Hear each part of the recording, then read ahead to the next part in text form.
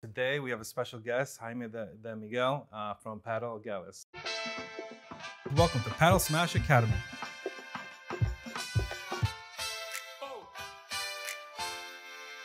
And we are all things paddle. So Padel Galis is a manufacturing company. We manufacture paddle courts. We are based in Spain, in Valencia. And my role is the business director for America. Right, now people always ask me, how much is a paddle court? I mean, if I'm gonna put in my home or if I'm gonna build a club, they ask me, how much is a paddle court? And people think, they give me prices from one price to another price, and I think people just don't understand how much the courts cost. Can you kind of talk a little bit about the range of the price per court? Yeah. So it's going to be ballpark numbers. I'm talking specifically about the US. You can get a court installed in your house for roughly $50,000 all the way to $75,000.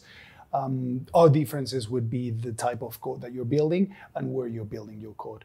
If it's a little bit closer to the ocean, it's going to be easier because the shipment from the ocean to the port, from the port to your place, it's going to be a little bit faster. But if you're in the middle of the US, there's going to be added road transportation. But roughly, that's a good ballpark number. Okay, so let's talk about the whole process, because I think it's just a lot more than the price of the court. Yeah. And I think people don't understand all the preparations and all the additional costs that you're gonna incur when building a court. Yeah. So let's start from the beginning of actually which court you're gonna buy, and then the shipment, the insurance if you need it, if that included, and then the transportation from there to the location, right? And then from there, constructing it. Mm-hmm. So can we go over that a little bit and kind of somewhat of the costs that somebody's going to inquire? My company, we don't do the groundwork. The rest of the process, we can take care of that, but we don't take care of the groundwork. That being said, from the time we manufacture the court, it's going to be roughly 2 weeks to manufacture a court, a little bit less. Then it's going to be shipping from international shipping from Valencia all the way to the nearest port where you are. Can take 15 to 30 days depending on where you are. Then it's going to be the road transportation, clearing customs, things like that. And then it's going to be installed in your house. That process is going to take a month and a half, more or less. And that's the specific of the price would be a court, just the court. It's going to be roughly $25,000. Then it's going to be shipping, $6,000, $7,000, $10,000, depending on where you're shipping. Then there's going to be installation fees, probably $7,000, $8,000. And then there's going to be clearing customs, import taxes, things like that. So all in all, it's that ballpark number that I gave you before. Okay, so that pretty much includes everything, Yeah. Wow, service. That's great. And how about the plans? How do you determine what footing to put down? Do you guys supply information to the engineer, or so that way they can submit to the town? How does that work? Yeah. So normally during the project, we would talk to the general contractor or the architect, and we will submit all the documentation, especially the specifics and the specs that we need for the foundation work.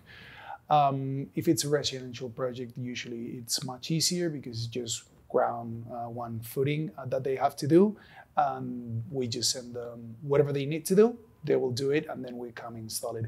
If it's a commercial project, it's going to be a little bit slower because of permitting. So permitting, it can take up to 2 years here in Miami. I've heard of projects that took up to 2 years, and sometimes it's super fast, especially if it's a temporary site. It's going to be done in a few months. So let's talk about the temporary site. You just mentioned that. What do you mean temporary site, and how is that an option for private owners or even club owners? Mm-hmm. So this is something that we designed specifically with World Padel Tour in mind. We have a portable kit where you just install some metal slabs on the side that acts as counterweight for the court.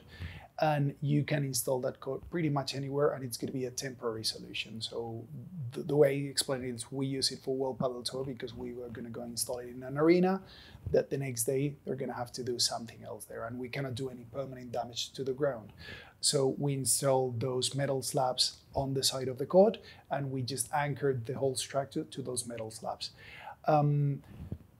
That being said, there people have been using that for a permanent solution, but you don't have to file for permits, or permits are a little bit easy. because it's removable, it's not permanent, right? Exactly. So that is a great option for somebody in a residential home who wants to try it out but doesn't want to put in a thick slab there, and if they don't like to have the paddle court, they don't want to put a pool, they can remove it, right?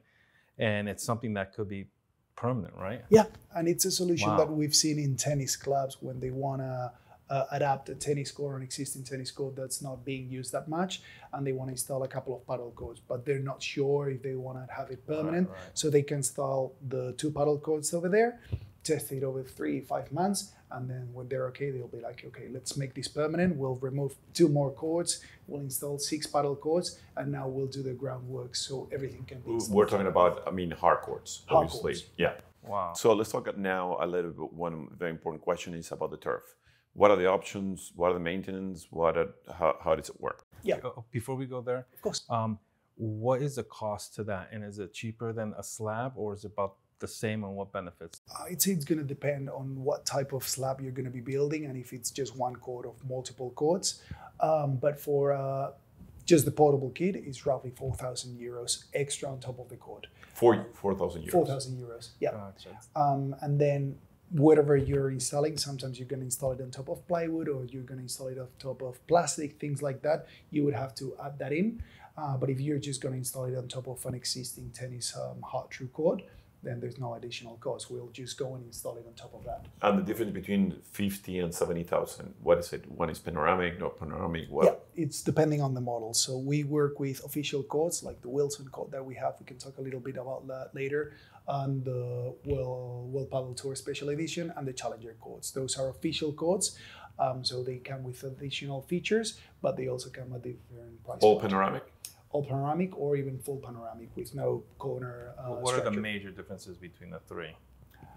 The World Padel Tour Special Edition, it's the one that you would see on TV, exactly the same, where professionals play. So that comes with a different turf. It comes with Mondo turf. We'll talk about turf as you ask in a minute. And it comes with protections once you exit the door and for the nets. All with official logos. You also might have seen that there's in the structure, the corners of the structure have little rackets. That's the counterbalance. So that's like very specific things about that court. Then the Challenger, it's also an official court for the Challenger tournament. And it comes with protections. And then the Wilson, it's that partnership that we'll talk a little bit more about that in a minute. Okay. And now going back to the Yeah, the turf. I know some people talk about the Mondo. Mondo is top of the line compared to monofilament and texturized and all that. Yeah.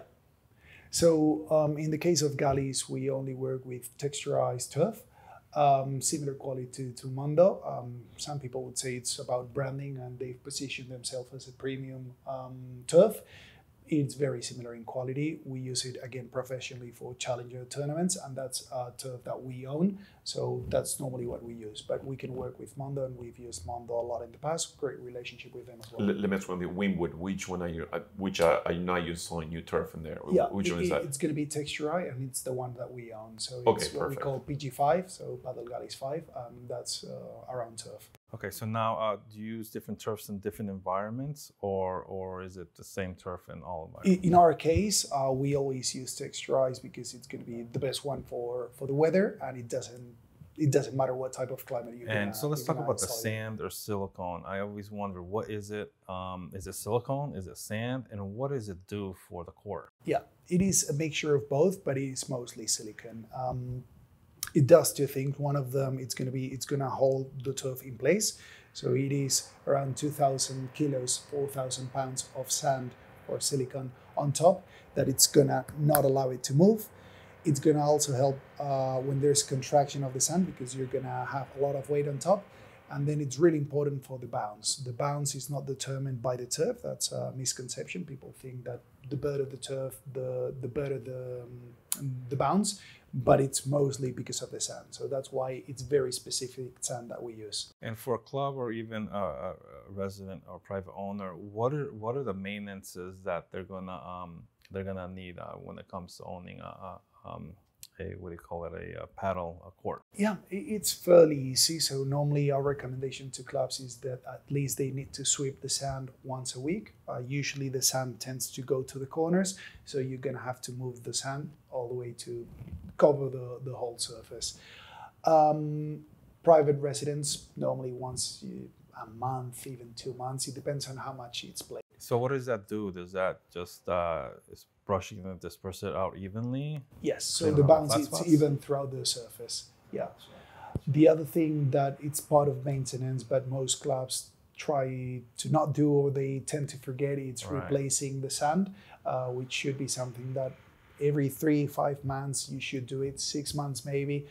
Depends again on how much use it gets. If it's super windy, where in Miami everything is windy, so the sand tends to leave the court and nobody replaces that. So 3 to 5 months. So where does the silicone go, or is it just in the air when the ball bounces, it just goes in the air and just? It goes in the air, it goes in your socks, your shoes, it goes Yeah. everywhere. Definitely. And what is the longevity of a paddle court whenever after you install? Yeah, so for the structure, I cannot say permanently, but we've had courts installed 16, 17 years ago that are still there. Obviously a little bit more rusty and now they look old, but they could last a long time, especially if the weather is not too bad. What you're gonna have to replace is normally the turf. In a weather like Miami, I would say probably every 3 years, it's what I would recommend. If it's outdoors, if it's indoors, it's gonna last a little bit longer. In another environment, up to 5-7 years. That's excellent. One of the things that we have, one of the issues that we have here that is the magnifying glass effect where it burns the corners. So what will be a good solution for that? It burns the turf of the corners of the turfs. Yes, that's a problem that we started to face in other climates. It didn't really happen in Spain that much, so we just started seeing this maybe a year and a half ago. It's caused by the turf manufacturer will tell you that it can withstand up to 100 degrees Celsius. I don't know what that is in Fahrenheit, but the No, 100 degrees Fahrenheit. No, Celsius. Celsius. Yeah. Okay. So boiling water temperature. Okay. in Celsius. Oh, really? Yeah. Okay. Yeah. But the problem is when the sun it hits one spot because of the magnifying glass effect, the temperature that it reaches is over that 100 degrees. And that's just going to be like if you put anything, it doesn't matter if it is plastic at the end of the day. So if you put any kind of plastic, it is going to burn through that.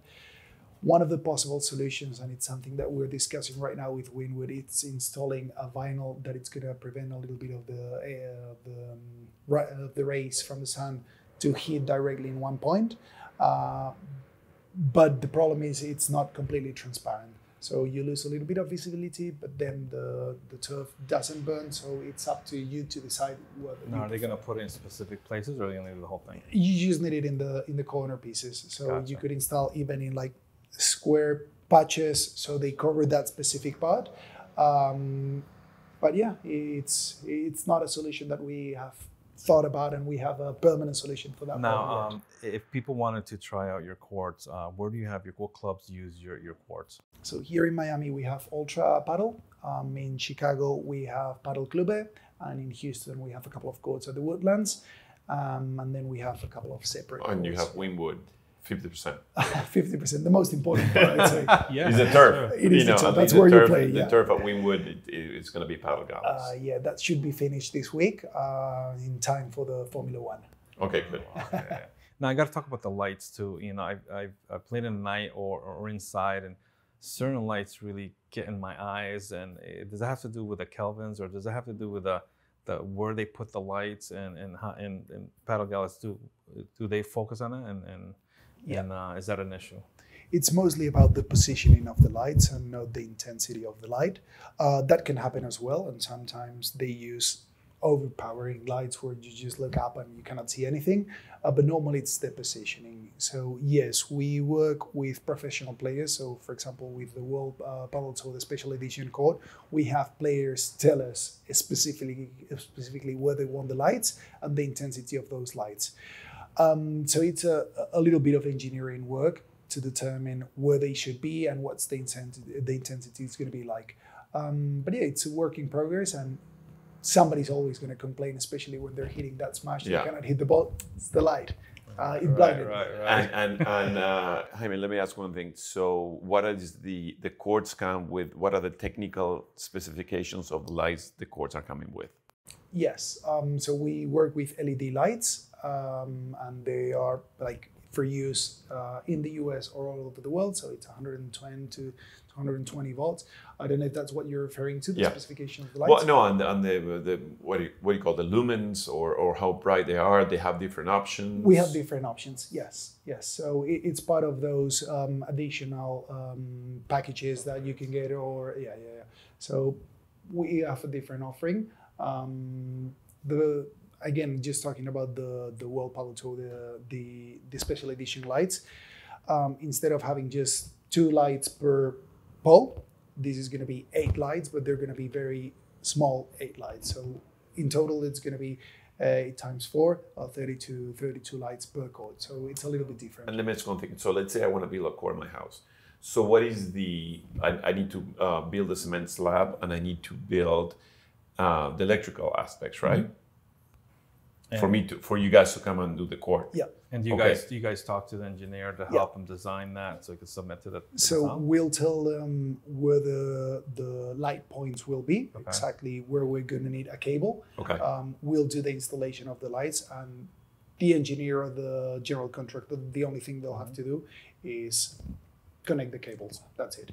And how about the slab? Will you talk to them about what type of slab they need and how to angle the water and all those things? Okay. Yeah, we provide documentation for that. It's usually either an asphalt slab or a concrete slab, and a 0.5% angle, for the drainage of the water. So it's very simple, but usually it's not done well. Right. Is that what you find? It causes a lot of problems, yes. But why do you see it not done well? If you're pretty much explaining it to what your needs are, does it cost more to do it that way? Or no, this is interesting. It's a very common problem that they think 0.5% it's not enough, and without telling us, they'll go and build 2% just because they think it's going to drain the water a lot faster. And the problem is you cannot install the glasses with the 2% because then the glasses are not going to be in line, and you cannot have one glass touch another. That's when the glass breaks. If a glass is installed properly and they don't touch each other, that glass is not going to break. That was another question I was going to ask you. I've seen a couple times that a player smashes that glass, and I understand that metal and glass can't touch, or metal, but what other reasons would that smash like that? It's usually poor installation. Poor installation. There's no way, even if you ran with all your forces and you two run together against the glass and smash it, you're not going to break that glass. The problem is, again, not a proper installation. 2 glasses are going to touch each other, and then once it bounces, it's going to touch the other glass, and that's when it mashes. And look, one of the things that is also, I think, very important to talk about is this. I know that when you have the glass, you have the nuts and bolts with silicone installed, right? Yes. So it works as a suspension thing. Yes. That silicone, and I've seen because in Wynwood, after a few years it wears off. How often do you have to change that? Because when you hit that glass, you hear the glass hitting the metal. Yeah. So how often do you change that silicone? So for an ultra panoramic coat, we suggest that at least it's checked every year. It doesn't necessarily mean that it has to be replaced, but at least go and do a check. Okay. And you can tell us, hey, there is a part where there is a silicone missing, or the silicone's getting a little bit thinner here, and then maybe you can replace it. But again, we've had courts installed for 6, 7, 10 years where we didn't have to replace the silicone. Okay, so let's say we're gonna replace it. So now you guys have to come back and do it, or we can do that in-house? I'd say that's a pretty easy fix. But you have to take the whole glass out, right? For the bottom and the top, there's no silicone. It's neoprene. Is that what you call it? The material? Neopreno? So I think so. But I've also seen rubber gaskets from the glass to the... So rubber, what I was calling neoprene, sorry about that word, it is rubber. So you're going to install, that goes on the bottom and not the top. The silicone goes in between the glasses. Okay, I thought it was in the actual, when you screw the glass. No, that's always with rubber. Yeah, and that you can replace, but you don't have to unmount the glass. It's in between the glass and the metal slab. So you just take it off and replace it. So the silicone wears out like normal silicone does. After a while, you got to cut it out, clean it out. And then, you have a house here and it can be installed for 30 years. You're going to be living here and you won't replace it. Gotcha. But sometimes, especially when professional players play, they hit the glass and that can move and that you might need replacing that silicone. And how often do you think they would have to do that, a club owner? Or Again, we just recommend check every year what it looks like. And if it's close to us, we can send somebody. If it's not, just replace the silicone. You have to try to do a good job and making it look neat. But it's an easy fix. It's just replacing silicone. And how long does the turf last?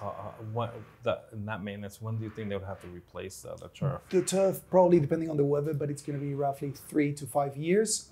If it's indoors, good climate, not a lot of use, 7, 8 years, no problem. And what is the cost to that, including labor? Cost is going to be a little bit complicated to calculate, but the turf only, just the materials, is going to be roughly 3,000 euros. And then you're going to have to pay for labor and then maintenance of the people that are going to come to replace your turf. All in all, $7,000-8,000.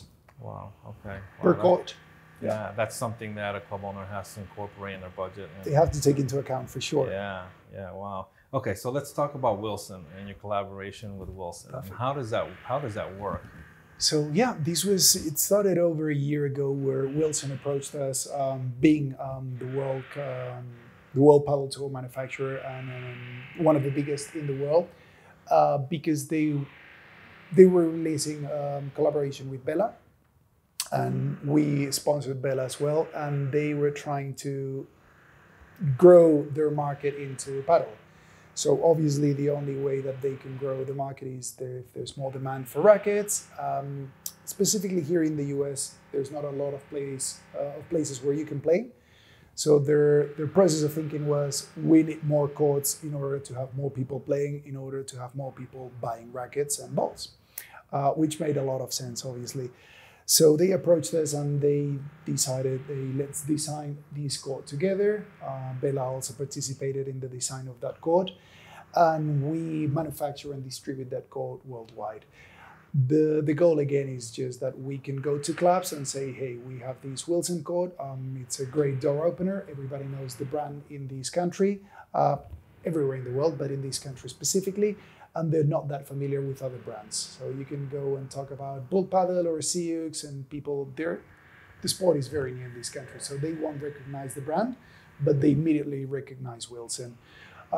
So it's a great way for us to approach clubs and say, hey, we have these joint venture with Wilson. They can provide you materials for the pro shop. We can do the courts.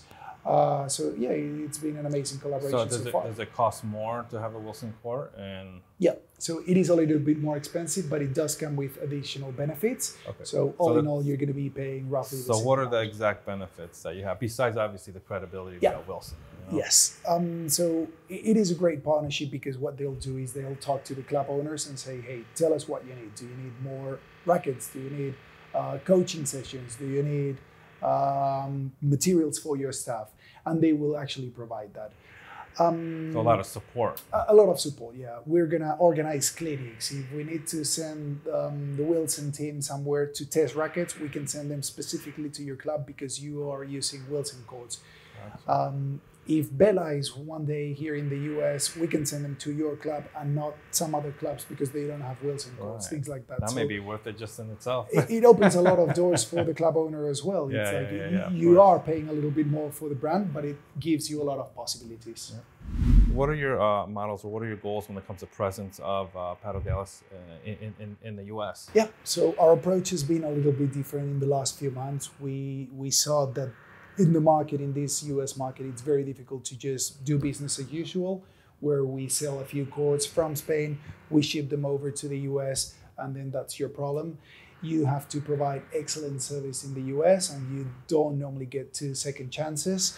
So what we did is we're building infrastructure here. We're establishing our company in the US. I'll personally be moving to the US, and what we're doing here is we already have a warehouse in Houston where we hold stock. So we have complete courts in stock, and we're also going to hold spares. So if a glass breaks, or if the turf you need replacing, you're not going to have to wait a month and a half for somebody to send them from Spain. We'll have it here. The second thing is this support that I can provide because I'm here. I'm local here. So if you want me to come visit your club in Missouri, I can take a plane and be there, and makes it a little bit easier. Time difference, things like that. We will have another warehouse probably in California and another one here in Florida. That's up in the works, but we should have it by next month. That's fantastic. I mean, that will be very, very good for reducing the shipping cost. The faster you can deliver, I mean, within a few days, you will be able to deliver glass, equipment, whatever tools they needed. I think it's a fantastic idea. Let's discuss also about training people here, because that's one of the most important things too. It's the builders. Yeah. We build it, but we need to be the builders too. Yes. So right now, I think that's not a huge issue, but in a year or 2 years, when there's 200, 300 courts being installed at a time in the US, that's going to be a big bottleneck. Right now, the way we work is we're sending people over from Spain to install the courts. And that's not a sustainable business model. So right now, what we're doing is we're trying to train people locally. The problem with that is right now, there's not enough courts being built for them to work permanently. But that will change for sure. And the way we work is very simple. These people decide to go to Spain so they can see an installation anywhere in Spain or in Europe where we're constructing, or even closer. So if I'm building something in Missouri or if I'm building something in Mexico, they can just go there and get certified by watching and installing courts with us. Right. Is there a cost to that? Or there is no cost. No, they're doing it because they see that there's going to be an increase in demand, and there's not enough people that are willing to do this. Right now, I think in the US, there's 3 people that can install courts, and obviously their prices are whatever they want because they can charge whatever they want. Yeah. Wow. Sounds exciting. Where do you see Padel Galis going from here in the American market? Yes, so we're trying to focus on clubs, not so much residential, because residential, the problem is only 3-5 people at a time can get to see it. So clubs is where the positioning is, and we're trying to support the club owners with everything that we do. There's going to be a few clubs opening up soon all over the US, so that's very exciting. There's going to be projects in San Francisco, in Missouri, there's going to be one in Seattle, there's going to be Chicago, another one. So pretty much all over the world. And I think one of the main important differences here is that the money right now, it comes from, it is American money, instead of just being people from South America or Spain that decide to invest in this sport. And I think that switch is very, very important because it is bringing the attention of American owners already. So yeah, that's where we want to be, supporting the club owners here in the US. So what do you think needs to happen to get paddle here in the US, like that push? I know when we had COVID, we had that push when it comes to paddle. What else is needed to get this exposure? We just need 3,000 courts installed in the US in the next couple of years. Obviously, Padel Galis courts now, but we just need people to be exposed to the sport, organizing clinics, and just getting people to play. I think one of the main disadvantages here in Miami is that it is a very expensive sport. Not everybody can play it, and even if you can afford to pay what the court is, you're not going to have any spots available. So you can only train at 2 to 3 p.m. That's the only slot available. So what can you tell somebody building a club, what not to overlook, Yes, one of the things that we didn't mention is the Chinese courts, which is something that when you're building a club and you're taking into account all the costs, you might look into Asian markets and say, hey, this court is half the price of a European court. It cannot be that bad. And then you install it and you see both of them together and it's like, see, it was not that bad. It looks very similar. And then it's 6 months later when you discover, okay, I just spent so much money on rubbish because it's already rusty, the turf is all gone, so they didn't provide any additional post-sale service. So obviously it comes at a cheaper price, but you get what you pay for.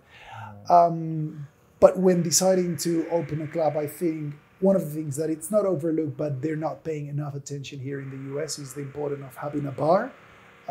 In Spain, there was a study that said that the main moneymaker in a club is still the bar, more than the rental. Obviously, Spain is a very different market. I can play for $10 an hour compared to $100 here in Miami. So the price of the courts is that cheap right now to rent, that they needed to find new ventures of making money. So now there's restaurants and there's additional services that here in the US, obviously also because of permits, it might be a little bit trickier. So other verticals of revenue, pretty much. Indeed, right? yes. And I see something that is very interesting because it doesn't exist in Spain, which is the hybrid model of having pickleball and paddle together.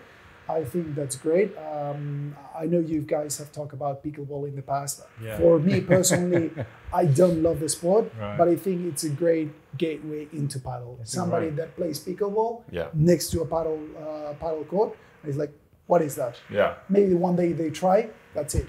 You're hooked. You're not going back to pickleball. Yeah, exactly. Well, one of the things that they're happening here in the country clubs is now they're adding, forever they've been always golf and tennis clubs, for the past 40, 50, 60 years. And now they're adding all these extra racket sports like pickleball, like paddle and all that. And now you're seeing what I call the crossover. You know what I mean? People, now, first of all, the country club, it's finding a new way to monetize the membership, meaning I can bring in another type of membership, not golf or tennis, now paddle and pickleball. And now when you see the pickleball players looking at paddle, now they're crossing over and trying different sports, and they're becoming not only just tennis clubs, but racket clubs. And I think the hybrid model, I think in the first push and the initial move into really the big explosion of paddle, I think it's going to be crucial in the beginning. We had a conversation last week. We were in LA and we talked to somebody from the Tennis Federation, and they were curious about paddle. Obviously, they saw what had happened in Europe, and they were like, "What should be the Tennis Federation approach to paddle? Like, we can embrace it, or we can just pretend that it doesn't exist." It's like, I think the best thing that can happen right now for tennis clubs is to embrace paddle. Yeah, definitely. I'm not going to say that tennis is a dying sport. Where I'm at in Connecticut, it kind of is. Yeah, and I think they're already doing that in most tennis clubs. They're adapting the subleasing, they're changing. I mean, 75% they're subleasing to other things, and now it's only 25% tennis. Yes. So they are adjusting and changing and pivoting. Yeah. And I think a good pivot would be for, paddle. Yes, they were a little bit less hesitant to embrace pickleball, maybe because the installation, it's a little bit faster and cheaper, and it's an easier sport, and maybe it caters to different audiences. But with paddle, there was always this thing like, do we embrace it or not? And I think it's like, it is the best thing that can happen to your country club. Just install a couple of paddle courts. Yeah. People might play still both, but at least now you have a little bit more offering. Yeah. Otherwise, a paddle club is going to open up in 3 months next to your tennis club, and you're going to lose a lot of memberships. They're just going to go there. That's right. Guys, if you haven't already, make sure that you hit that subscribe button and turn on your notifications. And remember, it's free $99. It doesn't cost you anything to hit that subscribe button. Thanks for tuning in to Paddle Smash Academy. We hope you'll find our videos informative, helpful in improving your game and learning all things paddle. So until next time, keep improving your game. And remember, learn, play, and share.